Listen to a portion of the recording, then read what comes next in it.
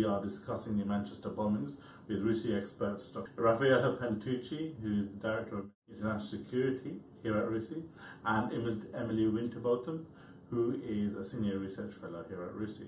It's been 24 hours. You both have been analysing, commenting on the media heavily on this tragedy. Walk us through what's happened so far in terms of what we know about the bomber, Salman Abedi, and the investigation. Well, to get us started, I would say that at the moment we are getting a very patchy picture about what actually happened. That the sort of details which are slowly coming out seem to be crystallizing around the fact that we have an individual who appears to have been traveling abroad until fairly recently, returned to the United Kingdom, possibly from Libya and maybe elsewhere in the past 3 days. A person who was originally from Manchester and from the Libyan community there, who then seems to have decided to launch a bomb attack on this Ariana Grande concert as it was finishing in Manchester's arena. The device he appears to have used was a bomb that was packed into a suitcase full of nails, which detonated in the crowd and has killed at least 22 people. I think at the last count, and some 60 have been injured. And Emily, obviously questions are now being asked inevitably, from how did this person get through to the usual question about, are current policies working? Where do you think the conversation is going, and what do we need to do next? Yeah, I mean, I think, the kind of first 24 hours after an event like this, the kind of first priority of the police and the intelligence services is to try and find out who this man is and whether he has connections. And I think, this morning Amber Rudd, the Home Secretary, came out quite strongly saying the priority now is on looking at potentially whether another attack may be imminent, and exploring, his background in more detail as a kind of secondary concern at the moment. I mean, I think the simple fact is we have been told for a number of years that an attack was not a matter of if, but when. We have done, the kind of British intelligence and security services have done a lot over the last number of years under the counter-terrorism strategy we have. But the simple fact is people do slip through the net. And in terms of moving forward, Amber Rudd's also mentioned, pumping a lot more into prevent, for example, although that has been a highly debated subject. Is now the time to talk about that, and if so, where the contours of the discussion going? Right? I mean, I think that the current discussion at the moment, which you heard this morning when we had the Home Secretary talk about an uplift for prevent, I mean, in a way, it's a bit of it sounds like a slight red herring, because when we talk about an uplift of prevent, we're talking about a portion of the overall CT budget, which is, I think, around 1% or so. The overwhelming majority of counterterrorism spend takes place in the hard security aspects, in the agencies and the pursue, protect and prepare side of counterterrorism. When you're looking at the prevent side, it actually is a very small part of the budget. Now, invariably, it would be a good thing to increase, and it would be good if we did see more resources going towards trying to figure out how we could steer people off the path of radicalization in the first place. But I think, fundamentally, when you're dealing with these problems in the heat of a situation like this, it's probably not exactly the appropriate time to be thinking about these sorts of levels of detail. At the moment, the focus is very much on trying to understand this plot, understand this individual, who else he knew. From the current sort of investigation, we seem to think, the investigators seem to be concluding that he didn't make the device himself, which means that there's a bomb maker out there who has managed to build a device and deliver it successfully. There will be a great deal of concern in identifying this individual, making sure he's not connected to other people who might be launching other attacks. And I think that's one of the many reasons why we've seen the government raise the threat level to critical yesterday. Let's quickly talk about the intelligence and intelligence gathering vis-a-vis other countries. One of the things that we are getting a lot of calls about is the US, America's role, and them sharing British intelligence, even though apparently the British authorities have asked not for that information not to be diverted. Where is the state of intelligence sharing between these two countries? I mean, the Five Eyes community is very tight. Yes. And the Five Eyes includes the US and UK, and they are very close in terms of their capabilities, in terms of the operations that they do together. I mean, the United States, of course, has a massive operation that the United Kingdom is very close to and adds a very good niche aspect too. But there has always been a slight tension between the two. On the one hand, there is a sort of a tradition in some ways, or a belief that in the British system there is a desire more to watch operations, understand networks, and play a sort of longer game. Whereas in the United States, there's maybe a slightly more aggressive posture of disrupting networks quickly, getting them off the streets and moving on to the next one. And that tension has sometimes expressed itself between the two sides of the Atlantic. I think the current frustration seems to be around the fact that the information around Salman Abedi, and specifically his name, appears to have leaked from the American side, at a point at which maybe investigators in the UK were more keen to keep that under wraps to allow them to do their jobs. And Emily, moving back the conversation back here, and there's been talk about communities. One could be doing more in terms of reporting potential threats out there. On the other hand, we've heard, one minute we hear reporting is good. For example, weeks after the Westminster attack, the chap who got arrested just outside RUSI was somebody who got arrested as a result of a tip-off. On the other hand, we're hearing, Salman Abedi was known to authorities, but here he was doing what he did. What is the state of play in terms of reporting? Yeah, I mean, the reporting side actually kind of leads back to the kind of previous question about the prevent component of this. And it's actually one of the more controversial aspects of the UK's prevent strategy, that it has a kind of component which is built on encouraging people to report if they're concerned about an individual. And that can be across, the social services, but also, there's been resistance from teachers saying that they don't want to be participating in this, also hospitals, doctors, to, of course, family members, friends, family. So I think, it's actually very difficult to find a balance between encouraging people that they know where they can go if there are, if they are concerned, but not only concerned because they want to report something, but concerned because they might want help. We might be very much in the prevent stage of this, that someone might be showing signs that are concerning, but, has no actual intention to become violent in any case. So it is something that I think there is a bit of a tension between whether you can encourage. I think, looking at the French model, I think in the aftermath of Paris, one of the key steps they brought in was allo-terrorism. And research that we did in France, that was constantly referred to. People were like, well, what's countering violent extremism? What's preventing violent extremism? Does it just amount to allo-terrorism, which is, a statement within a number that you should call? And that was also felt as bringing communities too close to law enforcement, which maybe they don't have the kind of necessary trust in either. I mean, I think there's a separation between sort of terrorism tip-off lines, which is something that the police run, which is for people to sort of flag up their concerns, and the sort of prevent work that is focused on building community links and building community relations.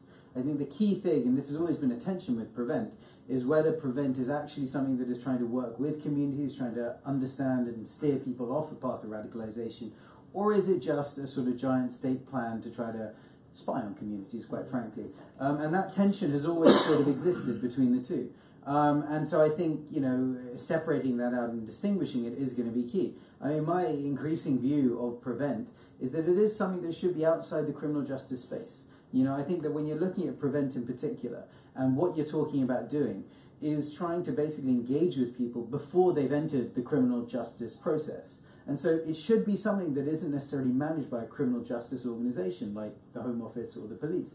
It should be something that maybe should be managed by someone else, and that someone else is able to help get people and give people the confidence that when they're engaging with this program, which is fundamentally about trying to stop people from ending up joining with horrible groups that want them to commit atrocities like the one we saw in Manchester, it is something that they have confidence isn't going to be engaging necessarily with the criminal justice process, but is genuinely a way of getting people off that track earlier. Yeah. No, I mean, I just would add, we talk a lot about this in work we do, and it really is bringing it back to what we would call local and credible voices and figures and organisations, and that does tend to kind of lie outside the formal criminal system, and potentially has a greater role for civil society actors.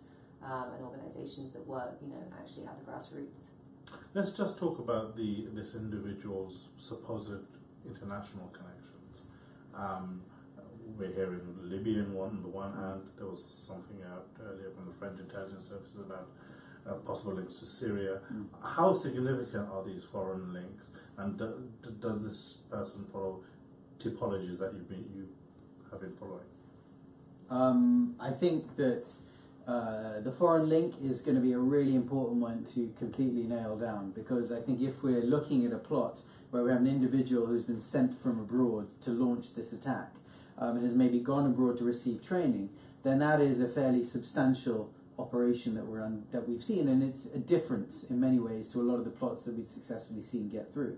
Khalid Massoud, the chap who drove his car into the crowds and murdered PC Palmer in front of Westminster just over a month ago, was someone who appeared to be much more of the kind of homegrown, isolated individual, may have been on the fringes of investigations, but seems to have acted broadly by himself.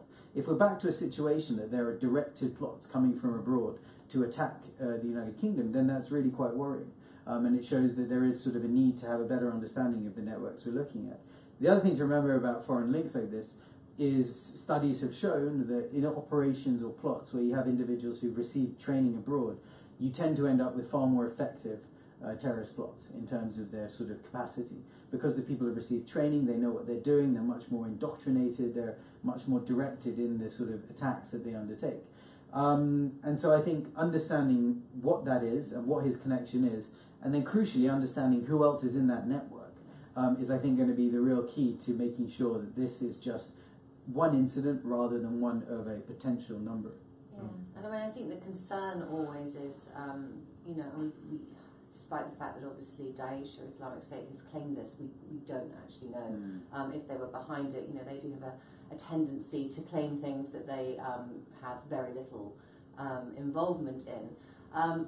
But I think, as Raffaello says, it's about trying to explore if there are those international links, and going back to the call that Daesh did have last year, which was for people to actually stop travelling to Syria and Iraq, where the space for their existence, is contracting, but to stay within Europe, within the UK, and to conduct attacks there. And so I think that, identifying that link would be important because it has further implications for what will happen as Daesh is, further constricted in Syria and Iraq. Yeah, I think that's a really important point. I think the point is that as you see the space shrinking out there, where are these people going to go? Some of them are going to go to other battlefields like Libya or Egypt or Afghanistan, but some are going to head home, and understanding that sort of pattern. But then the other aspect, which are they starting to head home now, do you think?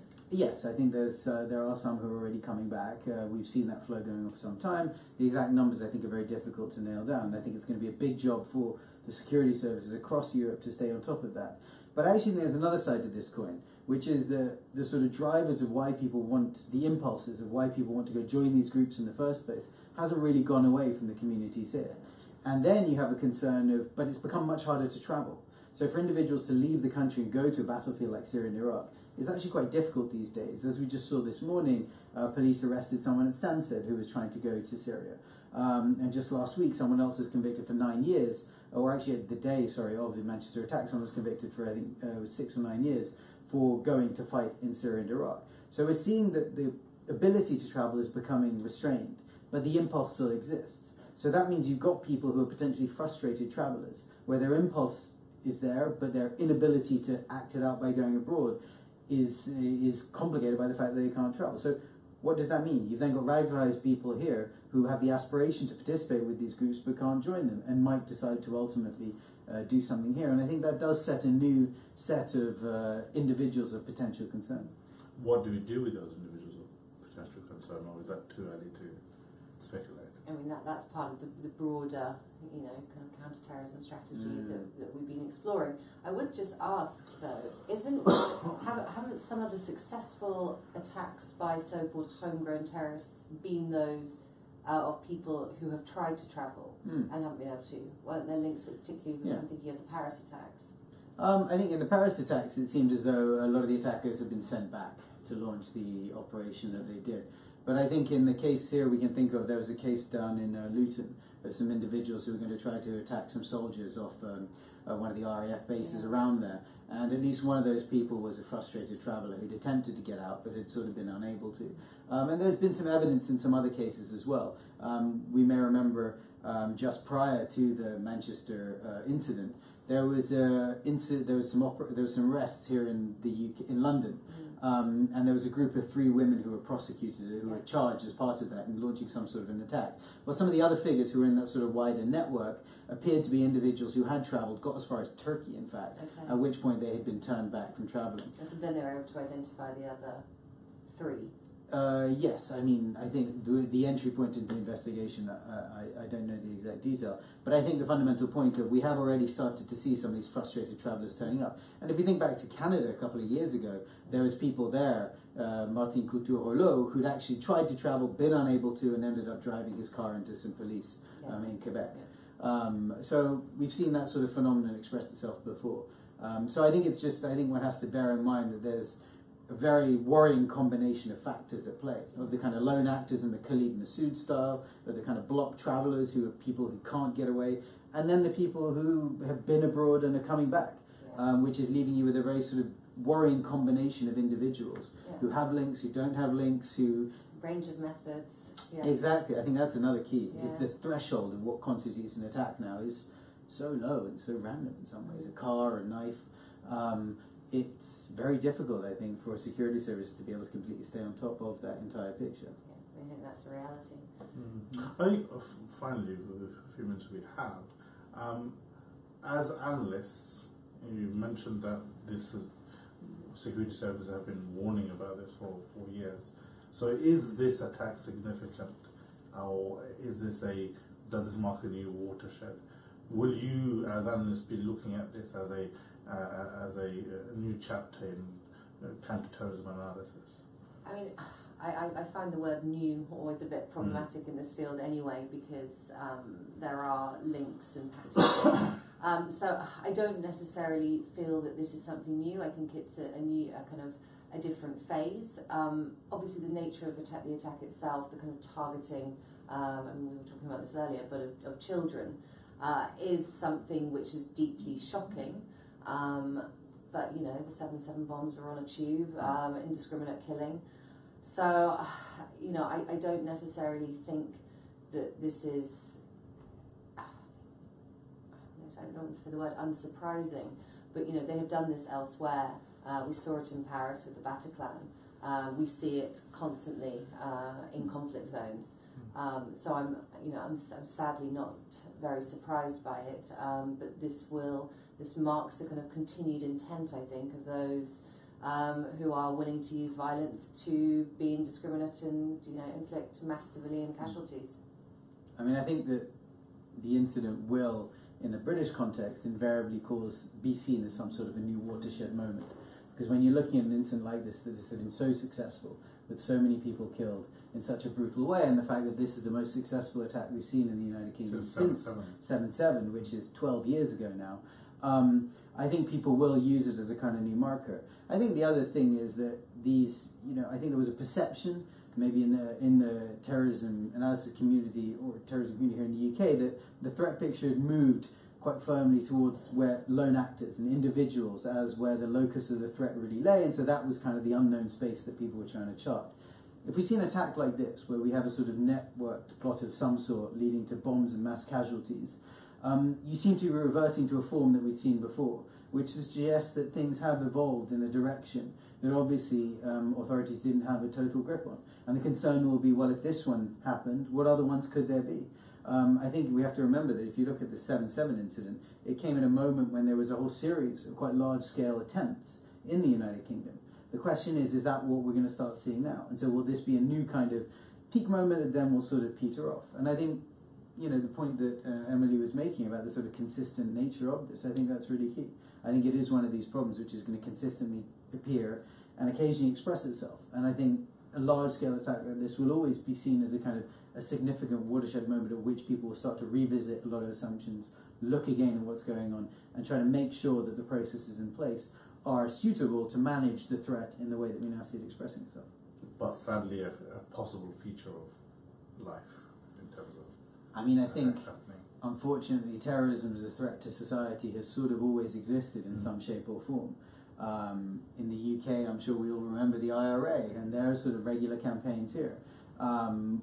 The extreme right wing also exists in a British context as well. So, you know, we've consistently got sort of political violence expressing itself. I think it's a question of how, as a society, we make sure that we manage this down to its smallest place possible and continue on with our daily lives as normal. Good. Well, Raf, Emily, thank you so much for your time.